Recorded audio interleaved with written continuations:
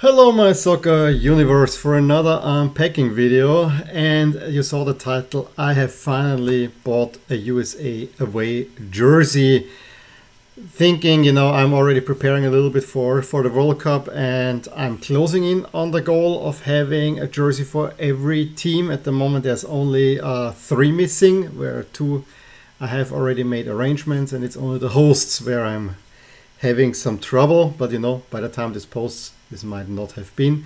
So I'm also looking at my collection in general, have a home and an away option that kind of mirrors a little bit what is happening at the World Cup. So that was my thinking as of late. And so one team where I really thought an away jersey will probably be very handy, of course, the United States. I have 2 white jerseys, this one and the one from the 2010 World Cup, which was my first one. But an away jersey, I have lived in the US for 10 years. I really think I should have more than only 2 home jerseys, although this is probably my favorite US jersey of all time. So yeah. Here is an away jersey in there. It is a used jersey. It is in L. Question is, what color is it and what year is it?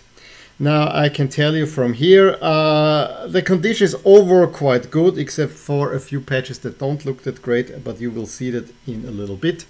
So here comes the reveal. Yeah, getting all American here. Of course, it's the 2010 away jersey.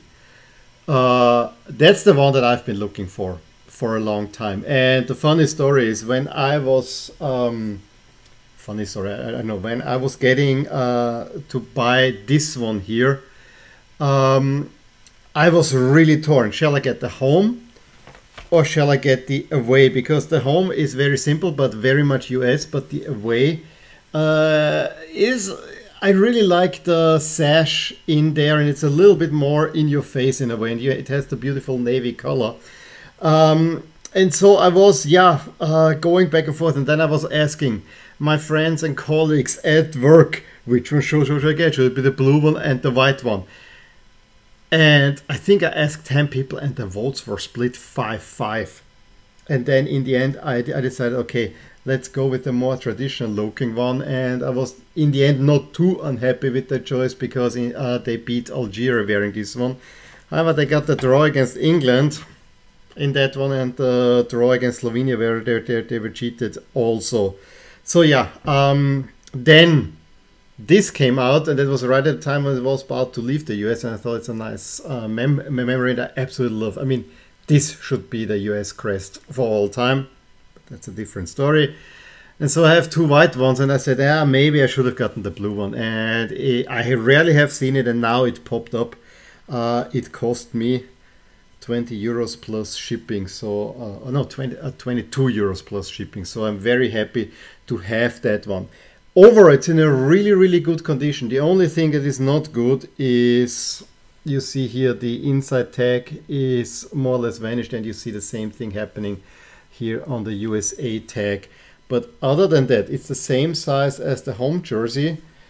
Other than that, it is in a really proper and good condition, and I'm looking forward to wearing this or having it during the World Cup. Go USA! In a way, I have my favorites, but for me, the US are meanwhile one of those nations that I support, because I have ties to that country. So yeah, I would assume that the US are wearing again a dark blue jersey against England, so very much looking forward to wearing this jersey the day after. But may the better team win. My only gripe with this jersey, and with US jerseys for a long time, this crest is ridiculously bad. Ridiculously bad. It's a 90s creation, but not only does it feature the soccer ball here, what's even worse is stars and stripes. The stripes should be in red. Why is this blue?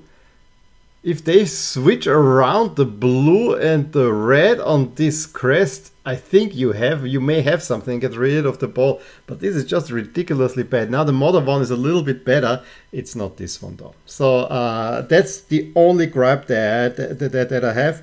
Now I also know that probably this will not be my last US jersey. I have to say around this time between 2010 and 2013 they released quite some nice ones.